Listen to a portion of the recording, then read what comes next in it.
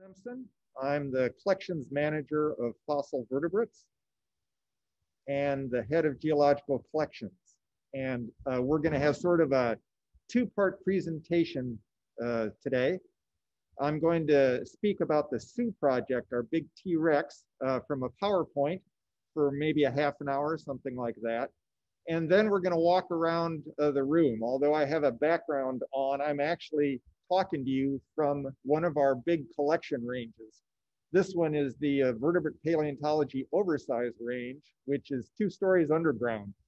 So it may be a little bit of a challenge using a cell phone to get reception down here, but we think it's going to work pretty well. We'll see, but be patient with us as we transition into the walking around part of the event today. All right, so let's get started talking about Sioux.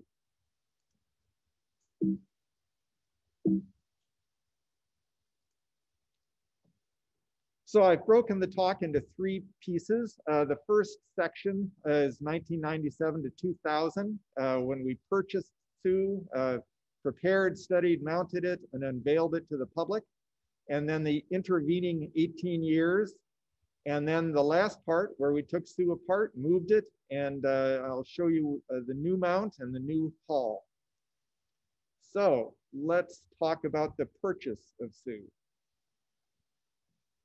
In the summer of 1997, John McCarter, the president of the Field Museum, approached me and my boss, John Flynn, and asked us to accompany him to New York to look at a dinosaur, what was supposedly the most complete T-Rex known, which was going to go up for auction that fall in October. And so the 3 of us took sort of a field trip to New York. John Flynn was there to confirm that Sioux was as complete as they were saying it was.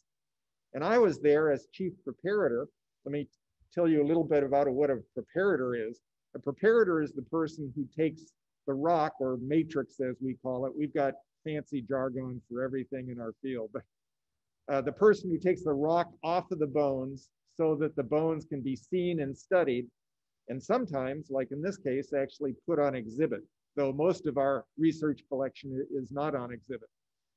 So both of us accompanied our president, Field Museum president.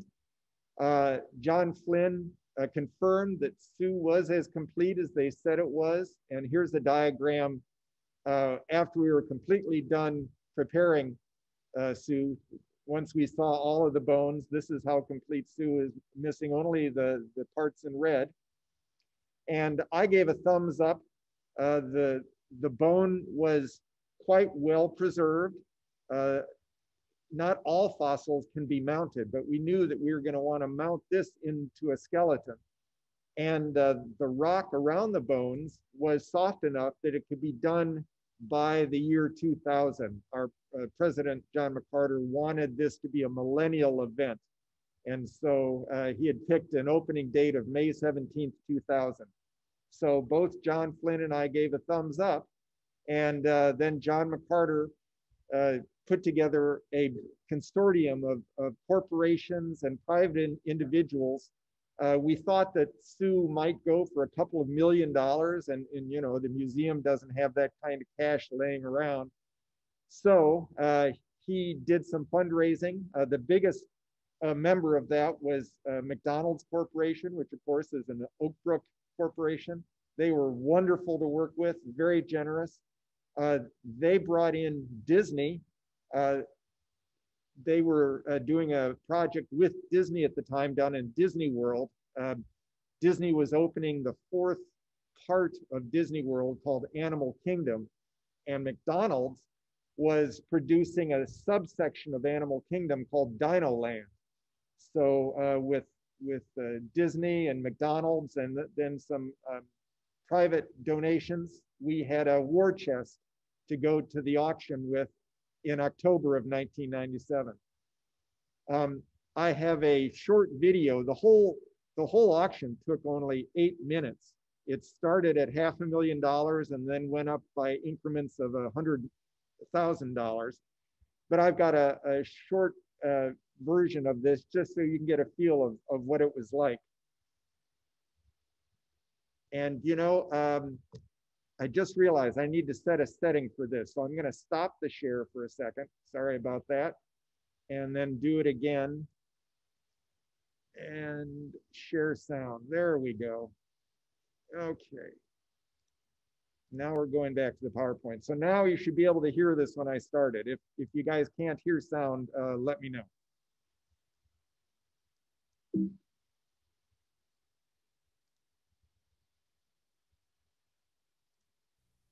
And I begin with a bid of $500,000. Now bidding at $500,000. Now bidding at $500,000, $600,000, $700,000. Now at $7, $800,000. Now bidding at $900,000. Now bidding at $1 million. Now bidding at $1 million. 1.1 on the telephone. Now 1.2 in the last row. 1.3 million. Also in the lot. 1.4 million in the center. $5 million. 5.1. 5.2. 7.5. 7,600,000. At 7,600,000 on the phone. Fair warning then at 7,600,000. Up here. 7,600,000. Now I'm going to stop it just for a second to explain to you what you're about to see. We had a man literally doing our bidding for us. He was a fine arts dealer. He knew Sotheby's like the back of his hand, and he said, this is how we're going to do Field Museum's bidding. We're going to occupy an office overlooking the auction floor. We're going to keep the lights off in the auction, so in the office, so that nobody knows who's doing the bidding, and we'll phone in Field Museum's bids. And so we have just won the auction, what you just saw, but at this point, nobody yet knows who the buyer actually is. And so the man who is doing our bidding for us, Richard Gray, he's about to step up to the microphone and inform the world who just bought Sue. So let me restart it. This morning, I have the pleasure of having been awarded custody of Sue, the world's largest and probably oldest young lady. She will spend her next birthday, her 70 millionth, in her new home on the shores of Lake Michigan. That is, of course, in Chicago, at the renowned Field Museum of Natural History. Yeah, that still sends goosebumps down my spine when I hear that cheer. It was sort of the best case scenario. Everyone was wondering, well, you know, is someone like Bill Gates going to buy this, or is it going to go into a public museum? And so when Field Museum was announced as the winning bidder, as I say, it was really a best case scenario.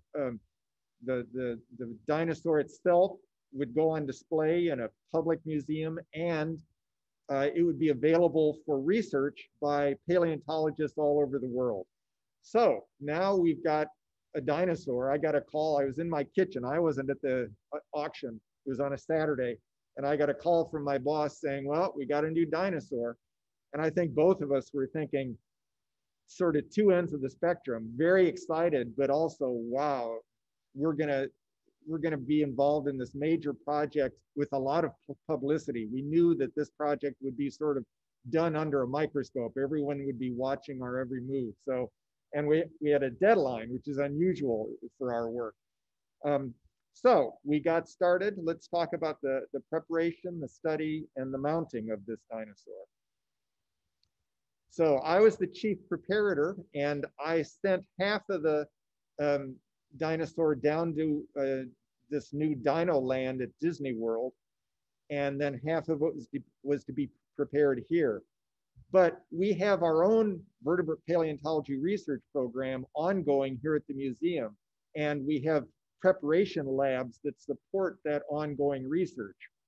So we knew that we didn't want the Sue project to get in the way of our normal ongoing research. And so we needed new preparation labs just for the preparation of Sue. And until we won the auction, we weren't sure that we would need those. And so they were being built as we were getting the project started. The first of the two brand new prep labs opened at Disney World in April of 1998. And we were very excited about this. Disney World gets about 20 million visitors a year. So a lot more people would be exposed to our project than if they only came to Field Museum to see it. You know, there's a great shot in the first Jurassic Park movie. You see paleontologists out in the field, and they're just sort of using a small brush and brushing away the gravel on top of this complete skeleton. We wanted to show people that it's not like that. In fact, it took my preparators 30,000 person hours just to take the rock off of the bone. So it's a long process. And by having it done at these two exhibit prep labs, people could actually see what it was like to take the rock off of dinosaur bones. So the Orlando lab got started in April, and the McDonald's prep lab, which is here at the Field Museum, got started in June of 1998. The McDonald's lab is now just one of our 3 regular research labs, but the lab down at Disney World, once the Sioux project was done, they tore that building down, and I think they put an underground roller coaster in its place. But that's what happened to the labs. We hired a young postdoc, Chris Brochu, to be the person to study Sioux. One of the results of this project was that we wanted a monograph published. A monograph is a scientific study on one subject. And in this case, that one subject is the species Tyrannosaurus rex. So we hired Chris. He had just gotten his PhD at the University of Texas in Austin. And he specializes in crocs, which are a member of the group that dinosaurs belong to, the so-called Archosauria, the ruling reptiles. It includes crocodiles, birds, of course. Every bird that's ever lived is a dinosaur, non-bird dinosaurs, and pterosaurs, the flying reptiles. So Chris was well informed on dinosaurs because he studied a closely related group. But another attractive feature of Chris was that he had gone through a program at the University of Texas that specialized in CT scanning. And we knew that we were going to want to CT scan at least the skull rather than, you know, in the old days, you'd cut it up to see inside it. But nowadays, we can use CT scanning. So that was another attractive feature of Chris. So he's the one that studied Sioux, and in 2003 published his monograph on Sioux. And then there was another facet to this whole project. Since this was one that was going on display, there was the team that created the mount, the metal armature that held all the bones together. And that crew was in New Jersey. The head of the American Museum, which is in New York, the head of their mount shop, Phil Fraley, he had already mounted the American Museum's T-Rex, as well as hundreds of other American Museum fossil vertebrate skeletons. So he won the bid to do the mounting for Sioux. He asked for a leave of absence from the American Museum, and they weren't so wild about that. So he had to resign, but he started his own company, Phil Fraley Productions, and his first project was Sioux. He rented a space in New Jersey. It was called the Johnson Atelier. I learned all sorts of new words with this project. I'd never heard of an atelier before, but I guess that's a sculpture studio. In this case, one that's several stories high. Obviously, you need a big building to do a dinosaur mount inside of. And it was really Phil and his team that dictated the order of preparation of the bones. He said, look, this is a bipedal animal, 2-legged animal. We're going to start with the hips. So prepare the hips first and send those to me, and then the hind limbs, and then the vertebral column and the skull. So that's what we did. And here you can see some shots. The armature is just beautiful, particularly before it was painted black. I loved seeing it. In fact, sometimes I wish I could push a button and have Sioux disappear for a moment, just so you can see the artistry of this mount. It almost looks like liquid mercury just poured down the outside of the bones. And then there's yet another part of the project. We knew that not everyone would be able to come to Chicago and see the real bones in person. And so we made molds of every single bone in Sue's body and sent the molds to a company outside of Toronto called Research Casting International, or RCI. They made plastic casts, very accurate casts of Sue, and mounted those casts. And these two plastic mounts traveled the country and eventually traveled the world, and millions more people got to see Sue through these traveling exhibits. These are Field Museum's first traveling exhibits. And I love this shot because it's not often you get to see two T-Rex skeletons side by side. So once the mount was done, and we would of course make periodic trips to New Jersey to make sure that everything was going right. There were a few hiccups, as there always are, but once the mount was done, then it was taken apart and the bones and the mount were moved to Chicago. You might think this was a gigantic job taking it apart, but in fact, the mount is designed to be taken apart easily so that any bone can come off the mount for study. I'll give an example of that. There was a graduate student at the University of Chicago who, like the rest of us, was interested in what these tiny little arms that T-Rex has, if they had any function or not. And Sue has the most complete T-Rex arm. The right arm is almost complete. So she wanted to study it, but you know, the armature, the metal holding it together, hides some of the surface detail. So she wanted it with, taken off the skeleton, which sounds like an outrageous request, but we anticipated this, and the mount was made sort of like a tinker toy. It's made to come apart. So for a couple of days, we had the arm off up in the lab so she could study it. And so Sue was sort of a one-armed bandit for 3 or 4 days. So here you can see shots. This is the Phil Fraley crew putting Sue back together behind a barricade because we wanted to unveil it on May 17th. And the plan was to do it live on the Today Show and Good Morning America. So let's talk about that. It was quite the media circus. Whoops, let's go back one.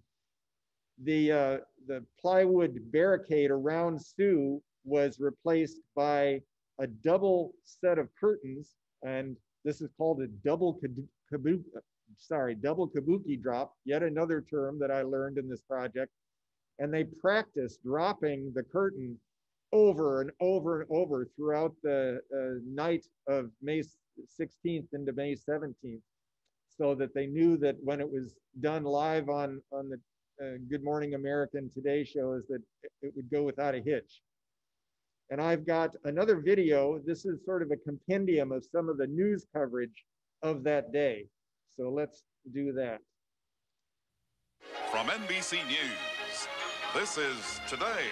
After 67 million years, Sue is about to make her entrance. There is a lot of excitement at Chicago's Field Museum this morning over a bunch of old bones. And these aren't just any old bones. This is 2020 Wednesday. Live on our show, we're going to unveil Sue, a 67-million-year-old dinosaur, the most complete Tyrannosaurus Rex skeleton ever found.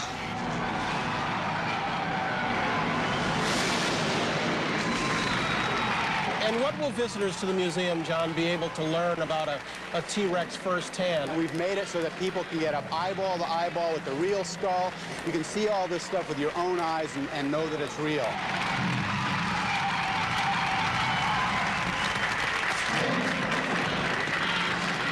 Chicago still has Oprah and Sammy Sosa, but it's been missing a big star since Michael Jordan retired. Well, today, it got a new one for the ages. 13-foot-high goosebumps right now. It's just incredible. And I have seen a lot of entrances, but that was a very special entrance. I like that it's like so big. Would she have been at the top of the food chain during her time? Yeah, there wasn't anybody that could mess with Sue. I think it's magnificent. It's very cool. We leave you tonight with the biggest, most complete T-Rex skeleton ever found. A star was born today in Chicago.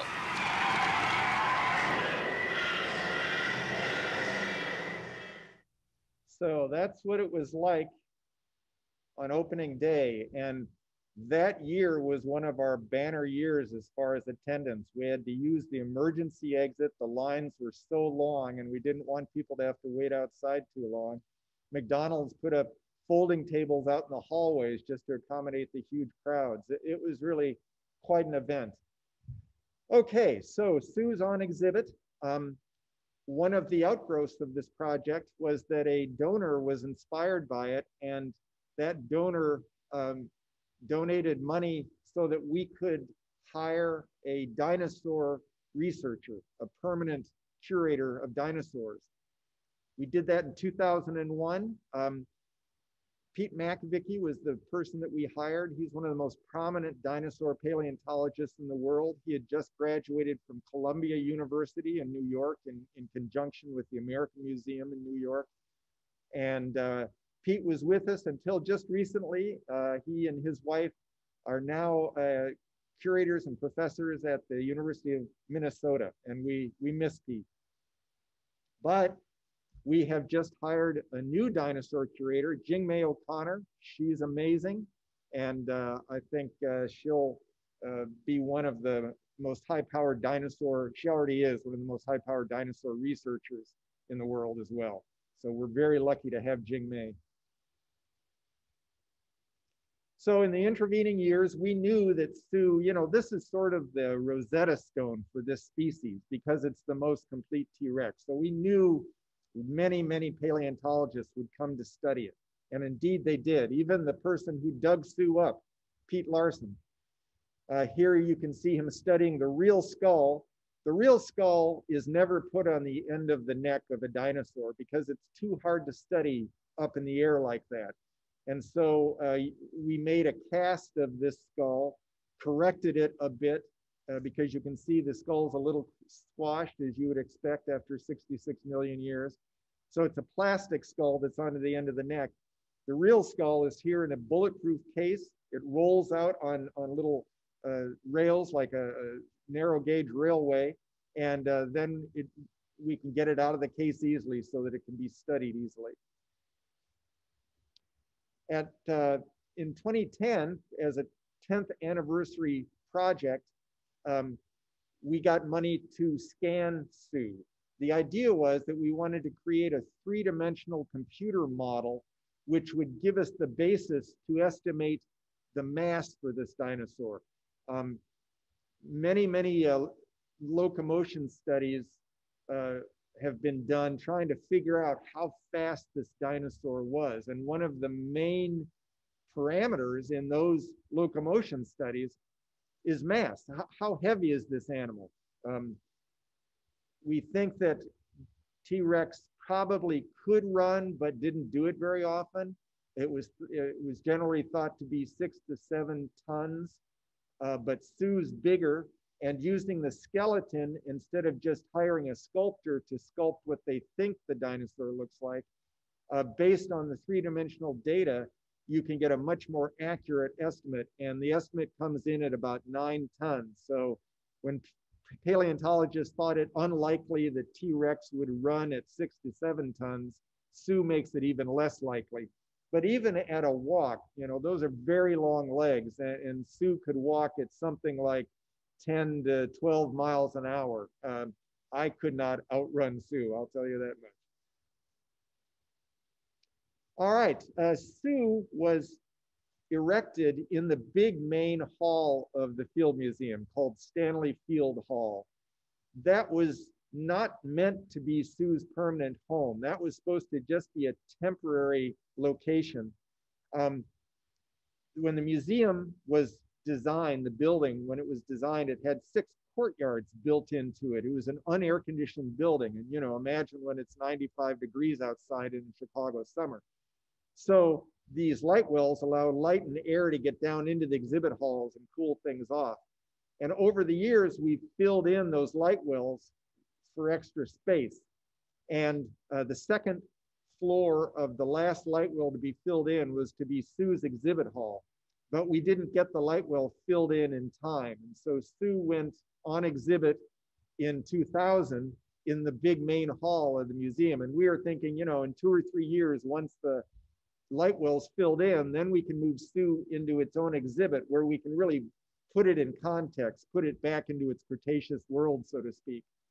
But it took, in fact, 18 years for the fundraising. It cost quite a bit of money, $16.5 million, to move Sue and redo Stanley Field Hall. But we finally got it. And in February of 2018, Sue was taken apart. We brought in RCI. Remember, they're the group that made the cast, mounted the 2 casts of Sue that would travel the country. They were brought in to take Sue apart and put it back together. We very carefully inventoried each bone as it came off the mount. This is Lisa Geiger, who is our exhibits registrar. She and I worked very closely to make sure that Sue was cared for while it was taken apart. Once we took it all apart, then we moved it upstairs to its new exhibit hall. So let's talk about the remounting of Sue. It isn't very often that you get to remount a dinosaur. There were parts of Sue that we did not include in the first mount, that we were able to include in the second mount. And, you know, 20 years later, we just knew more about this species than we did when we first mounted Sue. So here's what the Sue Hall looked like. Just the shell has been completed at this point.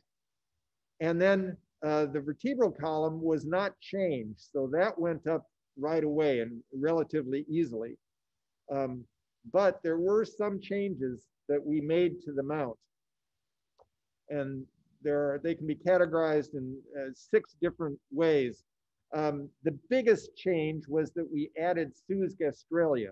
Here's a picture of the original mount, and here's the mount as it stands now, and here are the gastralia. And you can see that that really makes Sue look quite a bit bigger. It lets you see where the outline of the belly would be. So that was an important addition. So let's talk about gastralia a little bit. Gastralia are sometimes called belly ribs because they look like ribs and they articulate with the ends of the ribs, but they're not actually ribs. They form in the muscles of the body wall. Here you see a croc skeleton, a gavial, and these are the ribs, and then they articulate in the belly with the gastralia. And in fact, a turtle's lower shell, its belly shell, are fused gastralia.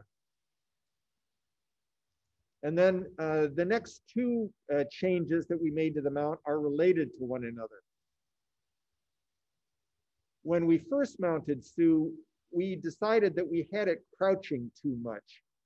And so the knee, by bending the right leg so much, that it sort of elevated the knee, and it was sort of too close to the rib cage.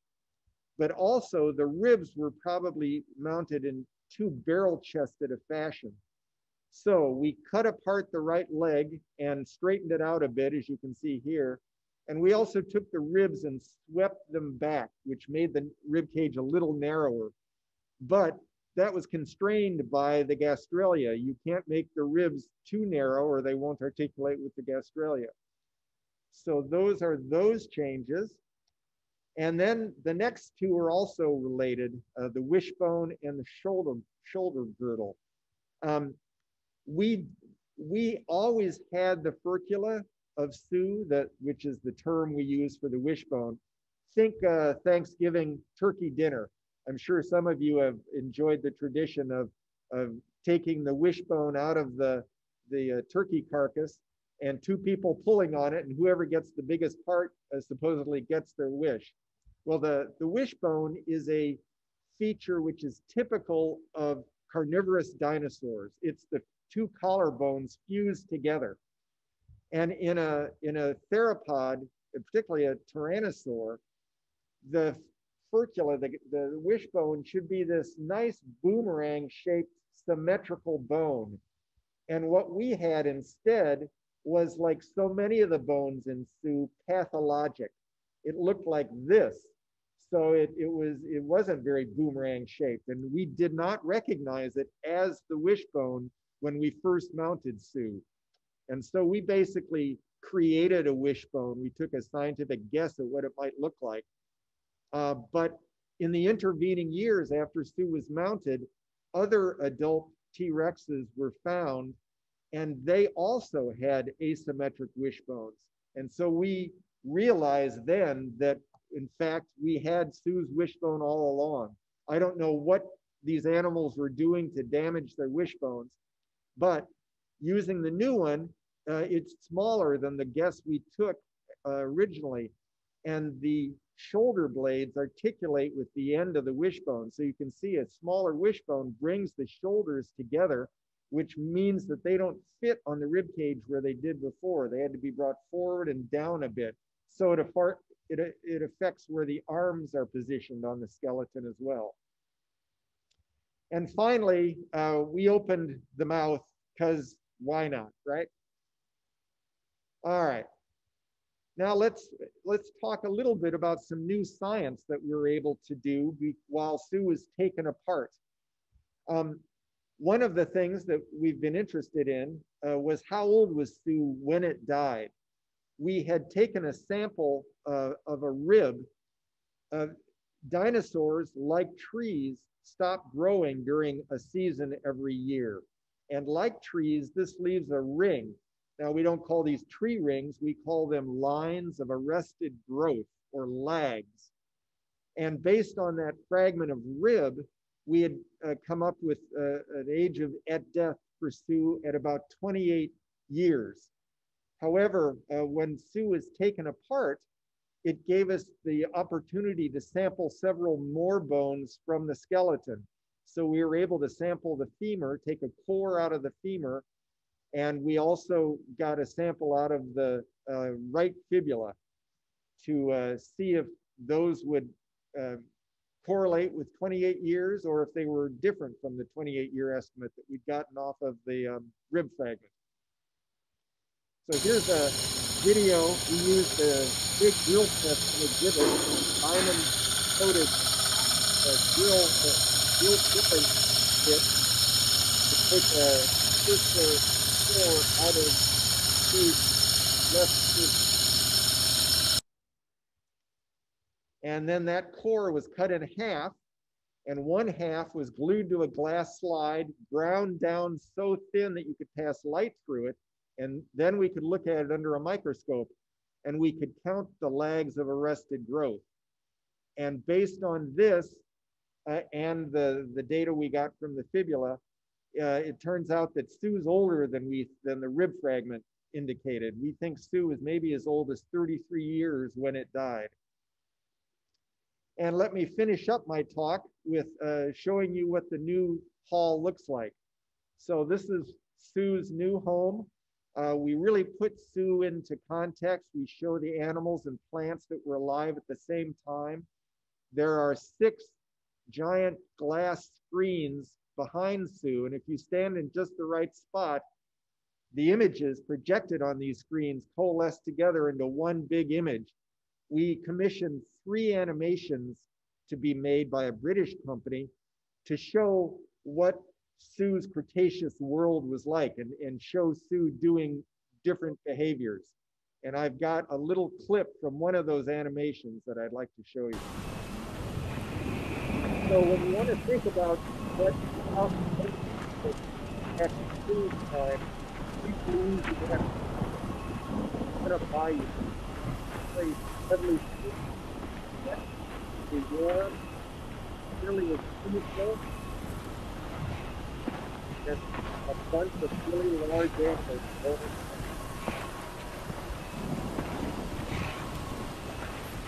Of course,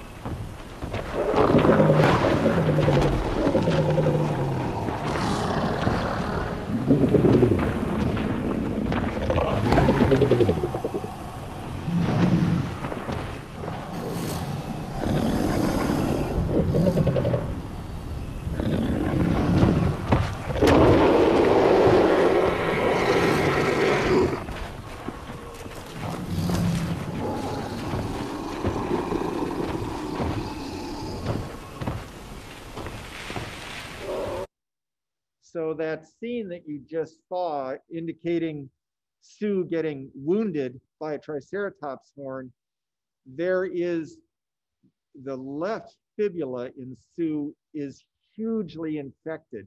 It's not a broken bone, it's a bone infection. And we think there might be two likely ways that happened. One is either a strike by Triceratops, as you just saw, or maybe an ankylosaur. These are these big armored dinosaurs, some of which have tail clubs. If Sue was hit by that tail club, it could have injured the fibula as well. So it's sort of a guess on our part to explain what we see, yet another pathology in Sue's skeleton. And that's the end of my talk. I'll end with a picture of all the talented people that created Sue's exhibit. I hope you can all come to the Field Museum and see Sue in person. So now I'm going to turn off my screen share, mute the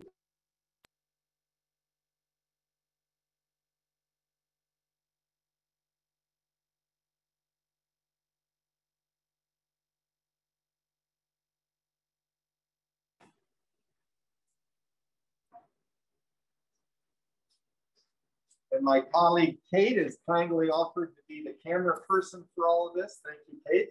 Hi. So let's talk about the room that we're in. About 1/2 of 1% of the fossil vertebrate collection is actually on display. So a lot of people, when people come to visit the Field Museum, they see our wonderful exhibits and they think, well, that's Field Museum. In fact, that's just the tip of the iceberg. We have huge research libraries behind the scenes. And these libraries, like any good library, need librarians. We call these libraries collection ranges, and the librarians are called collection managers. I'm the librarian or the collections manager for the fossil vertebrate collection. And I have 5 different collection ranges to house this huge collection. There's the fossil fish collection. There's the fossil herp collection. Herp is a shorthand that we use to mean fossil reptiles and amphibians. There's the fossil mammal collection. There is a lag deposit of mounted skeletons in an old exhibit hall that we don't like to, once you mount a skeleton, it costs so much money, you don't want to take it back apart. Sue, for example, was just mounting it was $2 million. And then the 5th vertebrate paleontology collection range is the one we're in here, the oversized range. And this is where all the dinosaurs that aren't on exhibit are kept, as well as any bones that are so big and heavy, they need a forklift to lift them. I don't know if you can see that in the far background, but this room is sort of a bone warehouse. Most of the fossils are on pallets, which the forklift can easily lift up and manipulate. So it makes it safer not only for the fossils, but safer for those of us that have to move these large bones. Yesterday, I did a program from this room for our members' nights, and I had to use the forklift to get a bunch of bones down that are now back on the shelf. But we'll talk a little bit about those here in a minute. This room houses about 1,500 specimens. So really, in terms of numbers, not that many, but these are our biggest specimens. The heaviest ones are these big sauropod thigh bones, which are kept on the floor. They're so heavy, each one is about 1/2 ton. So there just isn't shelving that is heavy duty enough to house them. And so we make these custom made plaster cradles to distribute the immense weight evenly over the support cradles. So each one of these cradles uses about 200 pounds of plaster. I made most of them myself about 40 years ago, and the bones are not broken. The next lighter class of material is on these shelves, which do not move. And then the rest of the room is compactors. Some of you, I'm sure, have seen compactors in libraries and in doctors' offices, but they allow a tighter packing of material of specimens per square foot, because in a traditional collection range, there would be a row of cabinets and an aisle, a row of cabinets and an aisle. So half the room is aisle. But if it's compactorized, you can put the aisle wherever you want it. So most of the room is compactors. And half of the compactors are long span open shelving for some of the smaller but still big fossils. And then the other half of the room is actually cabinets. And you might wonder, why would we have cabinets in an oversized range? Well, the entire fossil bird collection is down here. And as we've already alluded to, every bird that's ever lived is a dinosaur. So they belong down here as well. Kate, I'd like to show one behind you. So we're going to turn around here. Thank you. What I'm about to show you is a holotype. So let me describe what that means. If you find a new organism, living, extinct, plant, animal, it doesn't matter, or you get to name it. But for your name to be valid, you have to publish a detailed description of your new organism in a widely disseminated journal so that your scientific peers have a good chance to read it and therefore judge your science. But also you have to pick generally one example of your new name. It's basically the physical definition of your new name. And this one example is called a holotype. So these are like the rock stars of natural history collections. And what I'm about to show you is the holotype skull from a flightless carnivorous bird that was one of the main predators in South America when South America was an island. They're called terror birds.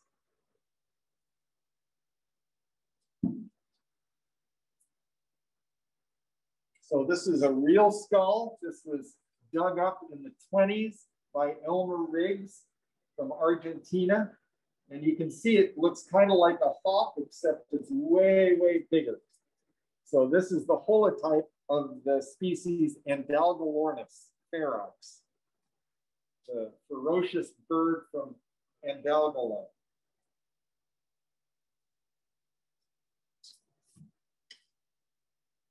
And we'll see another holotype here in a minute.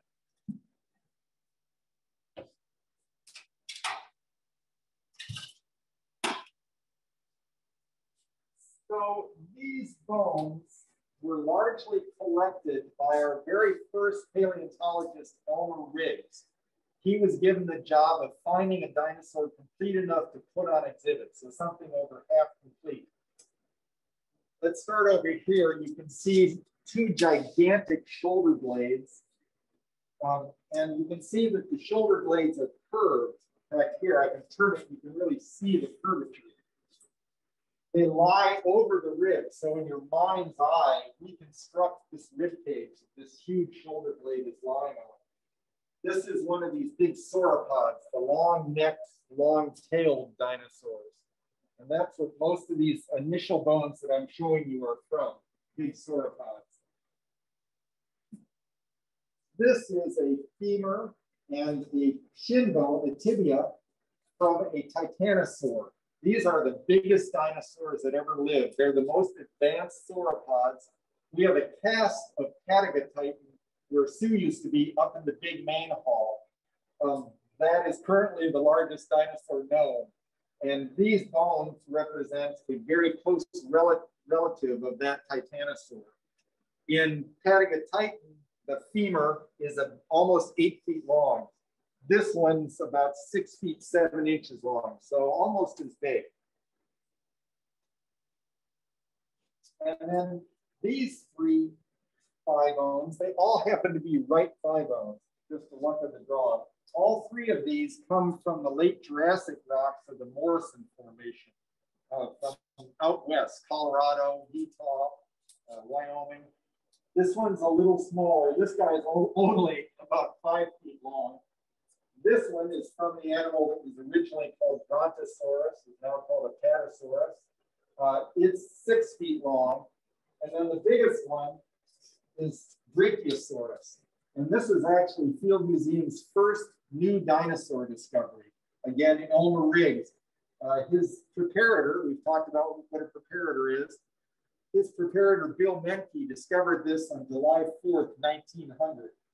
And so originally Riggs thought this was, the biggest dinosaur known at the time was Brontosaurus. So Riggs thought that's what he had. But what he found was about 20% of the skeleton. So not complete enough to mount, which frustrated him. But he says that were it not for this rib, he might not have even collected it. He thought it was just sort of a scrappy Brontosaurus, and he was hoping for something better. But one of the ribs that they found, and it's this one, is 9 feet long. So in your mind's eye, I'm 6 feet tall. Imagine a 9-foot rib cage. This told Riggs that this was either a gigantic Brontosaurus or a new dinosaur even bigger than Brontosaurus. And in fact, it was the latter. Once they got all of the rock out in the lab, got all the rock off the bones, they realized that they had a dinosaur even bigger than Brontosaurus, which means, again, Riggs now got to name this animal. And unlike most sauropods, this was the first one that had ever been found in which the front legs are longer than the hind legs. So he envisioned this as the giraffe of dinosaurs. And he named it Brachiosaurus, which means arm lizard. And then every species name is actually a binomial, like our own is Homo sapiens. The species for this is Brachiosaurus altithorax meaning deep chest. And that's based on this 9-foot rib. So academically, Riggs had spectacular success. By 1903, when he described it, the world now knew what the world's biggest dinosaur was. But he also found a Brontosaurus that was about 65% completed. So that was the dinosaur that he prepared and put on exhibit. It took years to get that specimen prepared. He did not have 12 preparators like I did at Midas Boso during the Sioux project. He had 1 or 2 preparators. So his Brontosaurus went on display in 1908. However, he did not use that name. Since he was being asked to collect dinosaurs, he became a dinosaur expert. He was a mammalian paleontologist. But he went around and studied all of the sauropods in other collections that have been collected. He realized that there were 2 names for the same dinosaur, Brontosaurus and Apatosaurus. And the rule is that whichever name is published first is the senior synonym, the actual name. And any other names for the same organism are junior synonyms. So in 1903, he synonymized Brontosaurus under Apatosaurus. And it has stayed that way until a few years ago when a huge study came out resurrecting Brontosaurus. And the way science works is you publish your study and then you see how it's received by your peers. And we're sort of still in that period of time. Some paleontologists believe this author is correct, that Brontosaurus is different from Apatosaurus and therefore is valid. Other paleontologists still think Riggs is right, that they're the same animal. So we'll see as time goes on which opinion wins out. How are we doing on time here? It is 1:49. Yeah, maybe we should think about hitting a few high points and then go into Q&A. Sounds great. These are the backbones of the type specimen of Brachiosaurus. So there's a femur, and then there's a humerus, which is even larger. That's on display, so I don't have that to show to you. There are 4 ribs. There are 7 backbones from this part of the chest, which articulate with the sacrum, which are 5 backbones fused together to support the huge weight of the hind legs. Here are some of the ribs. That's an ilium, one of the hip bones. You can feel your own ilium right below your belt, that ridge. And then that bone is part of the scapula. Remember, we looked at the scapular coracoid? That's actually the coracoid, the bottom of it. And in an adult, the coracoid, as you see in those, would fuse to the scapula. In Brachiosaurus, it's not fused. So as gigantic as Brachiosaurus is, it was the biggest dinosaur from when Riggs described it in 1903 until the early 1980s. So as big as it is, it's a juvenile. The coracoid is not fused with the scapula. And then finally, there's a couple of tail vertebrae you can see next to it. And then a few of the other high points. Again, Riggs in 1921 this time, digging up in Alberta, Canada, he dug up a baby tyrannosaur. Not Tyrannosaurus, but an earlier, more primitive relative called Gorgosaurus. And you can see it here. For the parts that are preserved, it's mainly from the hips back. For that part, it's even more complete than Sue. For example, this is 100% complete hind foot, just spectacular. And I brought a cast of Sue's foot just for a size comparison. So the adult of Gorgosaurus wasn't as big as Tyrannosaurus, but it was approaching it. So you can see this is maybe a 5-year-old juvenile. And it, bone for bone, of course, is exactly like Sue, just much, much smaller. And over here, one of our current traveling exhibits is dinosaurs. We had a field program in Antarctica itself, and we discovered the apex predator from the mid-Jurassic of Antarctica and named it Cryolophosaurus. This is an artist's conception of what it might have looked like. Many of the bones are right now traveling in one of these traveling exhibits. But here you can see some of the bones from Cryolophosaurus, a string of backbones. This is the scapular cord right there. This is what the skull looks like. If you all remember from Jurassic Park, there was a dinosaur that spit acid. That part is just fantasy, but that animal is called Dilophosaurus. It has 2 crests. Loaf means crest. This animal, Cryolophosaurus, is a relative, but instead of the 2 loaves on the head, it had 1 loaf on top like this. Well, why don't we do some Q&A while we still have a little time left in the hour? All right. Library team, do you want to read questions off to us, or I can try to go in and find where people have been typing them? Sure, I can read some off to you guys. And before we get started, thank you guys so much. That was very cool to see. We did get a lot of questions, but there's a lot of repeats too, so hopefully we'll get through the majority of them.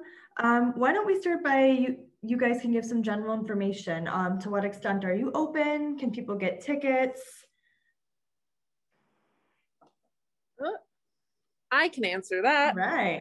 Hi, I'm Kate Kolbeski. I'm a science writer for the museum. The Field Museum is open. You can come on down. When I got here today, plenty of people. Yeah, so if you want to come, we recommend buying tickets in advance just because we're at slightly less in capacity. But you can probably get your tickets at the door and be just fine. Right now we're open 5 days a week, closed on Tuesdays and Wednesdays. Starting on June 15th, we're going to be open 7 days a week again. We just opened a brand new exhibit called Becoming Jane, the evolution of Dr. Jane Goodall, which is really cool. You can learn all about Jane Goodall and see like her childhood toy monkey and stuff like that, kind of tracking her journey to becoming the scientist and conservation advocate that she is today. Any other general stuff, Bill, that I should? I noticed people were here before 9 o'clock. Are we opening earlier, like at 8 or something? I don't think so. They might have been lining up. I'm not sure if maybe we have a special program for members, but. So it's generally 9 to 5. Yeah. All right. Well, I'm sure there's plenty of information too on your guys' website. So if you guys are still here with us today, you're welcome to visit there. I might throw that link in the chat for you. But let's get to some questions about Sue. Lots of people have questions. And one of the biggest ones is, how did you know that Sue is a girl or was a girl? All right. So Sue scientifically is an it. We do not know what gender Sue is. And if I was referring to it as she, that's an old habit which Kate has been trying to get me to break, and it hasn't been working very well. Sue also has a wonderful media, social media presence. And in that venue, the pronouns are they and them and their. But we, in fact, don't know the sex of Sue. So why is it called Sue, Bill? Oh, thank you. So Sue was dug up by a commercial paleontology company owned by Pete Larson and Neil Larson. And Pete's girlfriend at the time was Sue Hendrickson. The guys had a flat tire in their, or a leaky tire in their field vehicle. So they went off to town to get that fixed. And Sue, clever enough, said, I don't need to help with that. I'm going to go look at those rocks over there that we've never looked at. And so she discovered Sue. And the way you discover a dinosaur, a big fossil like that, is that you see bits and pieces of it on the ground. We call these float because they're not in place. They've eroded off and washed down onto the ground surface you're walking on. They're sort of floating out of place. She saw a gigantic field of float, thousands of little pieces of bone. She looked up, and about 8 feet up, there are these huge bones eroding out of the rock. So that's why it's called Sue. Very cool. So somebody must have known that, because we had a question. Curious if Sue Hendrickson is still looking for fossils. She has told me that she considers Sue her going away present to Pete Larson, because they were just breaking up at the time. So I think Sue does a lot of sort of underwater salvage archaeology, but I don't think she's doing paleontology anymore. Okay. Also, lots of questions about the bidding and who owned Sue before the field acquired her. Them. Yes, there we go. So Sue was dug up off of private land belonging to an indigenous person named Morris Williams. A $5,000 check changed hands, and depending on who you talk to, it was either purchasing Sue, that's what Pete Larson said, or it was just for the right to look around on the land, which is what Morris Williams said.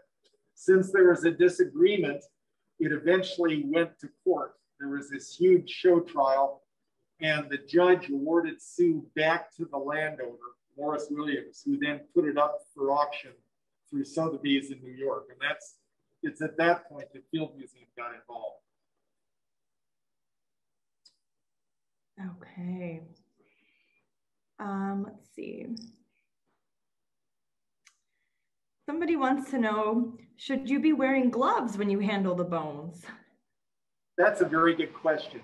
If I were in anthropology, absolutely. I have a little bit different view of that. I try and keep my hands clean. When you handle fossils, particularly vertebrate fossils, which are fragile, you're not as reliable with gloves on as you are with your naked skin. Our hands are amazing things. And so I would prefer that people handle fossils with clean, ungloved hands. Also, the things in anthropology are more likely to be damaged by oils in the skin than 100-million-year-old rocks, which is what most of these fossils in this room are. Yeah, I would add this, Kate here. So it's kind of a misconception, people thinking about fossils specifically as bone, whereas these fossils that we're looking at, they were once bone, but that's not what they're made out of now. They're rock. Can you talk a little bit about that, Bill? Yeah, it's a bit of information that as paleontologists, we don't generally care about. But when we have analyzed it, it's always turned out to be a combination of original bone and replaced mineralogy. There is a very large sauropod that was found in Arizona, and the bones are white. And you can tell just from looking, almost none of these bones are white. I mean, these are casts of Sue's foot. Not real. So when you find a white fossil, and this sauropod was 100 million years old, it was a real shocker to see the bones white. And so the paleontologist with that study wondered if in fact they're white because this is still mostly original bone. So he actually did the chemical test. And that's exactly what it was. So you don't always get this. There's two things that go on. There's a molecule by molecule replacement of the bone, and it's done even after that happens. You can look at it under a microscope and see that the cellular structure is still preserved. But there's also this process which is called permineralization, which is the infilling of all of the voids in the bone with minerals that are precipitating from those that are dissolved in the groundwater that's flowing through the sediment in the bones. So it's a combination of original bone material and replacement bone material. Yeah, so it basically ladders up to when you're holding a fossil, most of what you're holding is not the remaining bone. Most of it is probably going to be rock that has kind of filled in the spaces where the original bone used to be. Yeah, an original bone, even these big things, would be much lighter because they're largely hollow. That's one of the sort of free adaptations for flight that one group of dinosaurs used to become birds. Okay, that's good to know. That answers a couple more questions people had about rock versus bone also. What else do we have? A couple more minutes and then we'll ask about Sue. How did Sue most likely perish?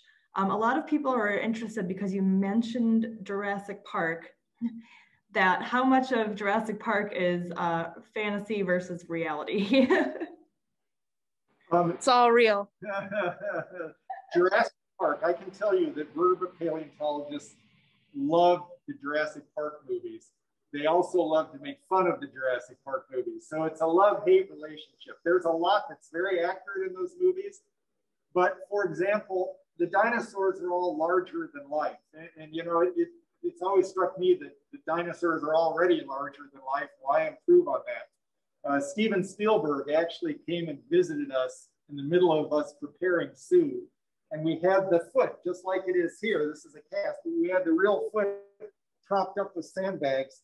And he looked at it and said, "Oh, is that all the bigger it is?" And we said, "Yes, and this is the largest T-Rex known."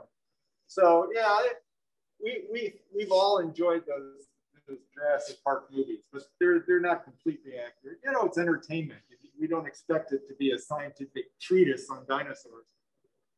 And I'm guessing the question people have is related to, like, so can you bring back a dinosaur using dinosaur blood preserved in amber from a mosquito? Yeah, probably not. DNA is a very fragile molecule. I think there's some chance of it occurring for, say, frozen mammoths from Siberia, which are only, say, 40,000 years old rather than 100 million, or in Sue's case, 66 million. I think it's unlikely that we will find enough DNA from a 66 million year old fossil to resurrect the species. And then, of course, there's the other ethical question: should we do it? That world no longer exists. Where are they going to live? How are they going to be taken care of? Turned out so well for everyone in Jurassic Park, Yeah, then. And I think the other question was, how did Sue die? Yeah, we really don't know how Sue died. There's damage. Well, there's pathologies throughout the skeleton. And Sue is if not the oldest, one of the oldest T-Rexes known. So that's sort of what you would expect. I'm 68, I've got lots of arthritis. Sue showed lots of arthritis. So Sue is an old T-Rex, but we don't know what it died of. There have been some speculation. Sue has holes in its lower jaws, which some people have compared with a disease that modern birds get that forces them to starve to death. But the jury's still out on that. We don't know why Sue died. It may have just been old age. Thank you. Yeah, people were wondering whether she was considered a young or an old dinosaur. So very old for its species. All right. Well, thank you guys. Before we wrap up, we've got lots of comments about how knowledgeable you both are, and many thanks from everyone in attendance. Can you tell us a little bit about your background and how you came to be where you are with the Field Museum? Sure. I grew up in Winnetka, which is a northern suburb of Chicago. And my mother would bring me to Field Museum when I was a little kid. buy me a bag of plastic dinosaurs, some dinosaur books, and I never looked back. I had an uncle who used to make great fun of me. He said, kid, grow up. You need a real job. You're never going to get a job in paleontology. But here I am. I've been at the Field Museum for 42 years and enjoyed every moment of it. And as I find the thing to turn, apologies, the camera's on a weird gimbal device, making it harder for me to switch it. Hi, so I'm Kate. I'm a science writer at the museum. I've worked here for about 8.5 years now. And my story is not unlike Bill's in a lot of ways. I'm from the northwest side of Chicago.